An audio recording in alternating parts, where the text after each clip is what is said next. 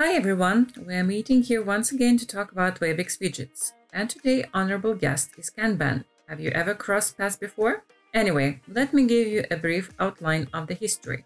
Such a way to manage the workflows was implemented by Taiichi Ohno, the father of the Toyota production system. The approach takes its name from the cards that were used to track production process within a factory. This method worked well for Toyota. It was adopted by many successful businesses around the world and remains relevant now. Bearing this in mind, you can meet it in the manufacturing, software development, marketing, finance, and other sectors. So let's take a look at our widget and check up on how it actually works. Kanban card. Kanban card is a vital part of the Kanban system and a visual representation of the work task. Translated from Japanese, it literally means a visual, can, and card, pen.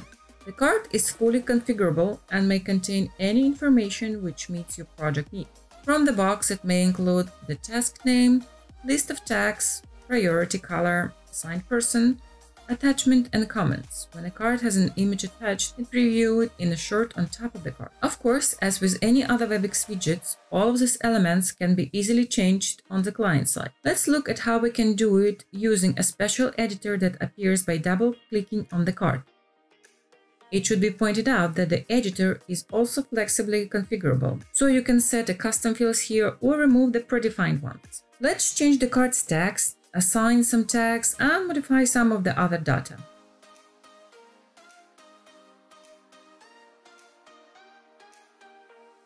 Okay, here it is. The card has gotten the updated info, and at the same time, the component has already sent the new data to the server side, so it will be saved there as well. While editing cards is breeze, the real fun starts with the card's prioritizing. You can grab any card and drag it to the necessary position. Touch moving the card up and down define the task priority. Of course, there is a special API to perform all of these operations via the code.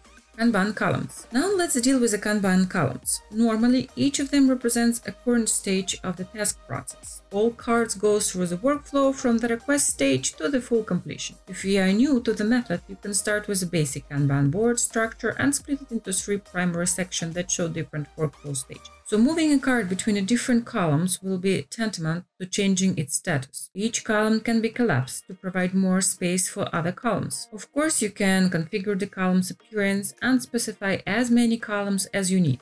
There are no special limits here. Kanban swim lanes. When columns are not enough to meet your project needs, you can define extra rows as well. They are also called swim lanes. Using this kind of rows, you can further group the task by priority, by assignee, or by any other card's parameters. For example, it can be separation of different departments such as development or design of your project. In this case, the separate swim lanes will give you a better overview of the workload per task type and help you achieve a better result. If you want to get more complex layout, it is also possible.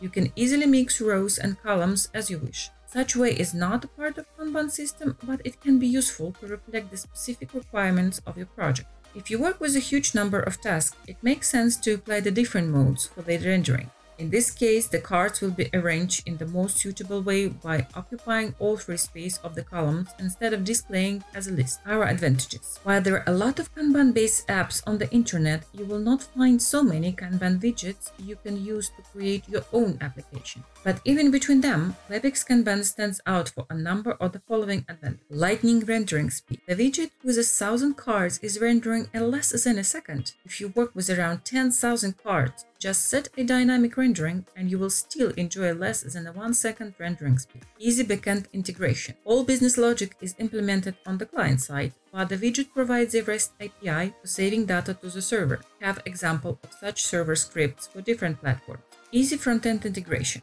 The widget works well with all modern frameworks. You can use it standalone or as a part of the React or Angular app. Customization. All of the elements can be flexibly customized via API without the need to dive into the source code, which are provided by the way. Rich features, filtering, grouping, context menu, and much more. Documentation, samples, and technical support. We provide detailed documentation, lots of examples, and we are always in touch to help you if something goes wrong. And that's it. I will put together a cheat sheet for you that covers everything we have talked about today, plus some additional notes that I think you will find useful. You can discover the online demos and grab a full trial from our website via a link that you will find somewhere around this video. If you like this video, please check to like, share it with your colleagues, and be sure to subscribe for new episodes. Thank you very much for watching, and I look forward to seeing you soon again.